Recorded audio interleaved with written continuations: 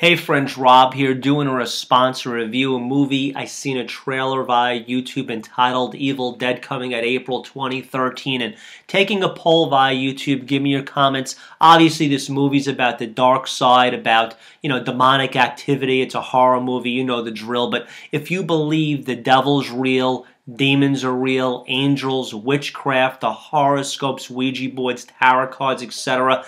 Give me your comments on this. Now the reality is never underestimate your opponent, but never overestimate your opponent. The reality is God did create Lucifer in the Bible. Now, I'm a minister of the gospel. I'll tell you the story in about 137 seconds and counting.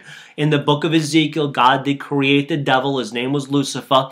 The enemy came and he said to God, I want to ascend you. I will to ascend thee. In other words, I don't want to just be like you. I want to be greater than you. And God says, let me put this into perspective, my friend. Well, not his friend. They're not friends, but I'm the creation. You're the creator, and you're going to serve me. And Lucifer said, no, I want to be greater than you. By the way, he was a chief musician in heaven. He was in charge of worship. The Bible says he had cherubs built into his lungs or his voice box, whatever. It's a whole other story. So God cast the enemy out of heaven. 1/3 of the angels are now hurled onto the earth with him. That's where you get his number, is 666, the number of the beast, the number of man. So the reality is God created the enemy. He's a million times more powerful. It's not even a close match, to be honest with you. But the enemy is real. Demons are real. I'm a minister of the gospel. I've cast devils out of people through the power of the Holy Spirit.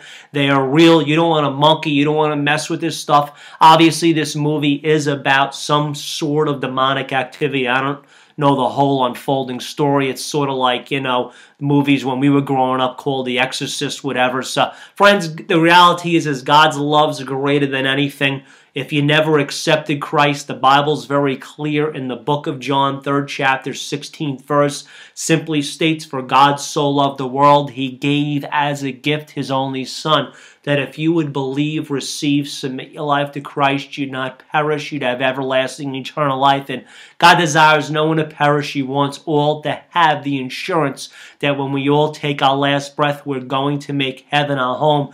The only way we can have that is by having our lives surrendered and submitted to Jesus.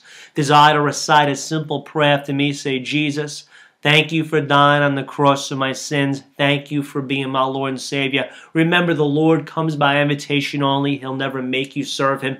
Desire to subscribe to my ministry channel via YouTube. Go for it. Hit the subscribe button. Also in the Robb one to search many other ministry videos where I do expound. I talk about the Bible, Christianity, heaven, hell, angels, demons, etc. Friends, the Lord loves you. Be blessed today.